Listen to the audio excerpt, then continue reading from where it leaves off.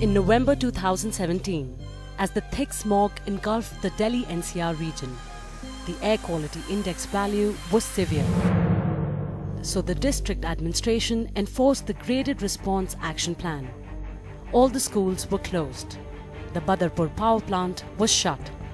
Diesel generators banned, hundreds of brick kilns ordered to stop production, and several other restrictions on construction and parking fee was increased. Systems are now going to get tested.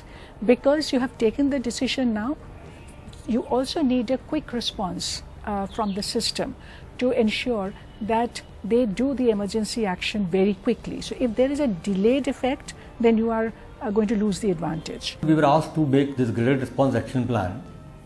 The challenge was that it has to be based on science, and we don't want to have plan based on perceptions. So we looked at the data, we looked at the variations, seasonal variations, and we were able to identify as to which are the critical periods in a year when you have more problems.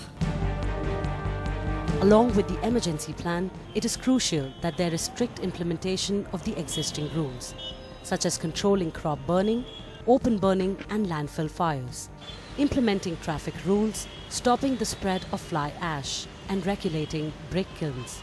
The Government of India and Delhi government and the NCR of the governments which are ruling these cities, they should have made the precautionary principle that there should be no occasion that the air pollution should increase beyond the permissible limits.